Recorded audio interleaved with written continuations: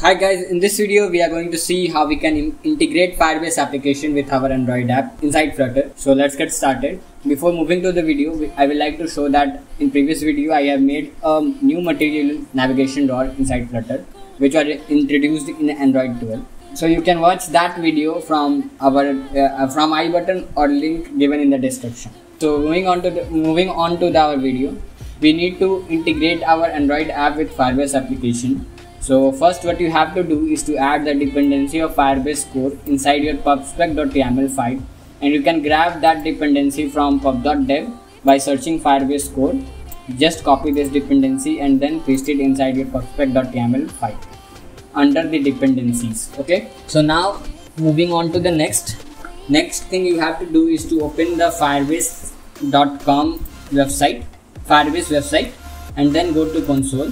After this, add project and now name your project and now hit continue, then press continue and choose your account. So I will use default account for Firebase, and now I will hit create project. Wait for a second to complete.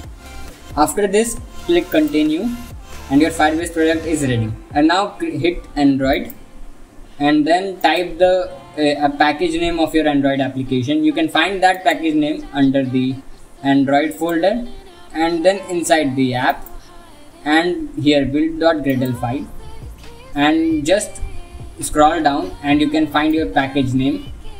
So copy this package name and then paste it inside here, and you have to type the name of your Android application if you want to, and then you need to have a SHA1 certificate, but this is optional, so we will leave it right now.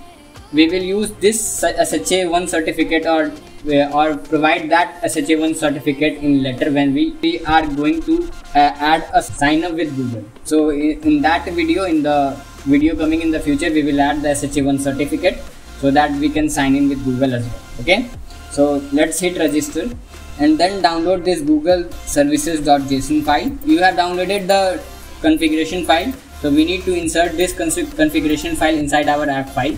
So let's do it first. So what we have to do is to just come inside the Android and then app and click reveal in Explorer and come inside this app folder.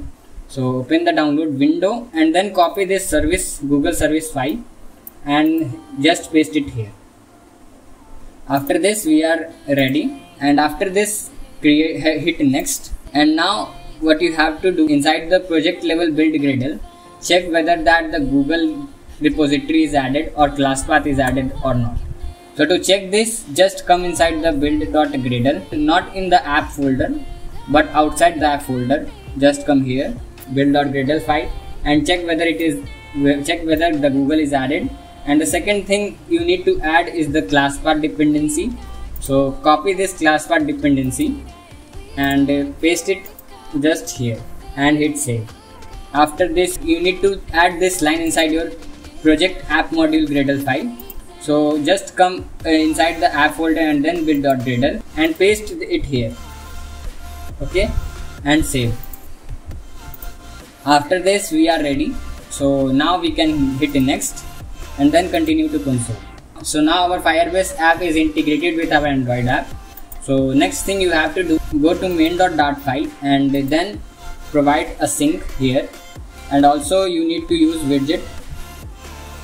First you need to add is widget flutter binding dot ensure initialized, and second thing you need to add is to wait Firebase dot initialize app, and now our app is integrated with our Firebase application. So let's check whether it is added or not. So it will return with the Firebase app. So I will just grab this Firebase app inside a Firebase app variable app, and then I will print that app. So debug print app dot toString. Okay, so now when I rerun the app, you can see inside the debug.console.